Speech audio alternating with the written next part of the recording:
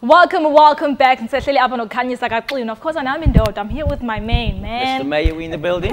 Yes. Oh yeah, this part of the show, we're still keeping in track in everything that has to do with the environment. We brought you those beautiful people in studio, and we still got another man in studio who's going to give us everything that has to do with the environment, man. So there you have it, all things environment, all things eco. Currently in the building, we've got Hudson from the Oude Molen Village, right? Who's joining us here. Just an introduction from your side to our viewers back at home as to who you are and what exactly it is that you do. My name is Hudson McComb. I stay in the Oude Molen Eco Village. It's on the border of a wetlands in Pinelands and also partly in observatory in that area. Oh, okay. So, just tell us some of the measures that Eco Village takes to protect the environment, and what cool activities you guys have in place. Well, firstly, the village is made up of 50 small enterprises, from woodwork, metalwork, film company types of enterprises. We've got backpackers, we've got NGOs, and some of the environmental projects that we've got is teaching young people in permaculture and organic farming. We've also got a sports and jazz foundation that does a whole lot of training with youth. But specifically recycling is what we do a lot of, and also when it comes to training people in permaculture and organic farming. Oh, right. Brilliant stuff. Tell us a little bit more about your micro-enterprise development, just in terms of the job creation for the youth and for the kids. What are you guys doing on that spectrum? At the moment, we've got 50 small enterprises, and they collectively provide employment to up to 350 people a month. In terms of the future, we want to expand that, and our future development idea is to get the city and the government to give us a 50-year lease for the property so we can expand the micro-enterprises on the village. And then we provide a whole lot of job sharing opportunities for young people. Amazing. And do you guys get any help from the community or government? From the community, we have a lot of volunteers that come from the community, get involved, also support the enterprises on the village. We have horse riding, a lot of recreation in terms of we've got a swimming pool, and they have braai and picnic facilities there.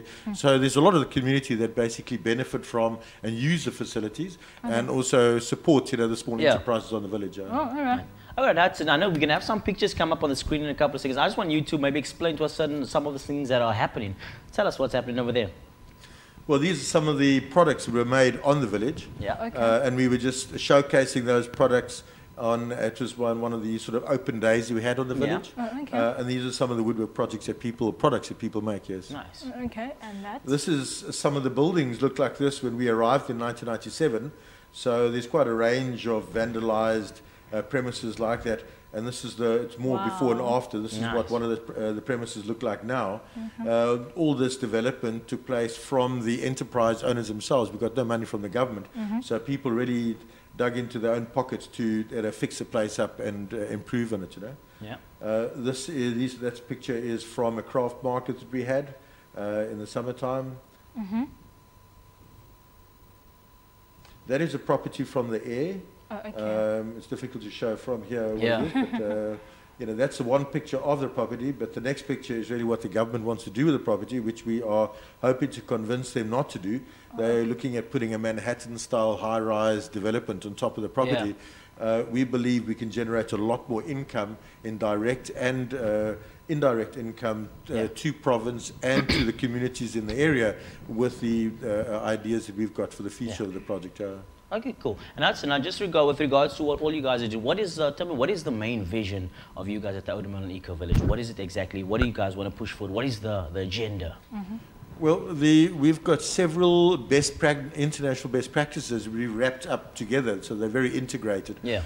So running the village as a non-profit organization, but as a social enterprise, so that funds and the profits that we make can go back into the community rather than in dividends to, say, shareholders. There's a whole range of best practices that we're working towards, but the ideal scenario is to convince government to give us a 50-year lease so we can pursue a long-term vision for the village.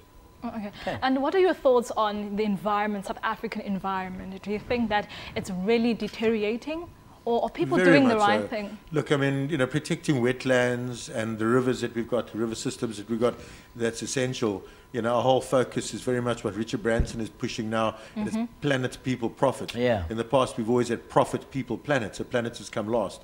For us, the emphasis should be, we need to have sustainable development, but it needs to be, the planet needs to be first. Yeah. It's really essential, especially if we want to leave a legacy for young people in the future, you know.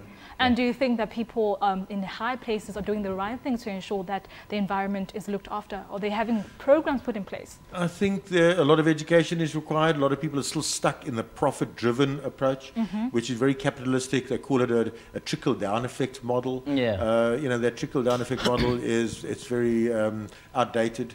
It hasn't benefited our society.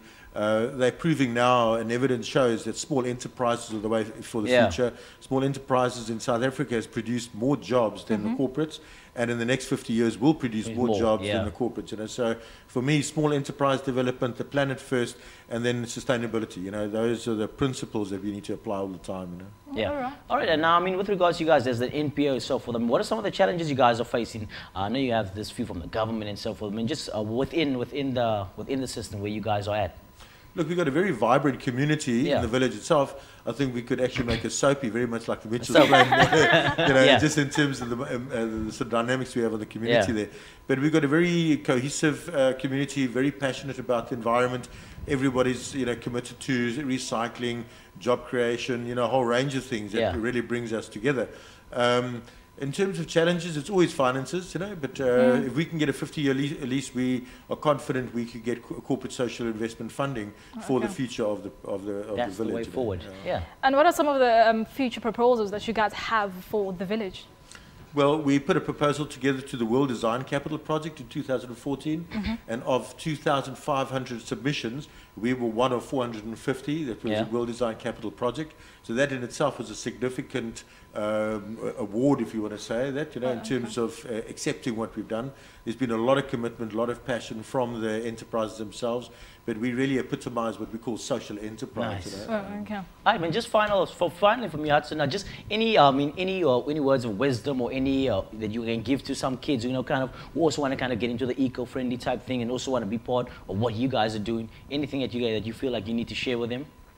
Well, I'd say people should come and visit us. You know, we are, the Oude Molen Village is on Alexandra Road in Pinelands, next to Vincent Pallotti. So please bring your young people, come and enjoy the place there. There's picnic facilities, there's horse riding, pony rides. You can hike on the wetlands, you can bring your bike, you bring your dogs. You know, it's a lovely place for young people to be. And they can come and learn about organic farming, permaculture, recycling, a whole range of things. So if people come and enjoy themselves on the village, that'll be great. Amazing stuff, man. Okay, thank you so much for joining us on the show. Hudson. We brought you everything that has to do with the environment. We're going to take a quick ad break and we're going to look at everything that has to do with health.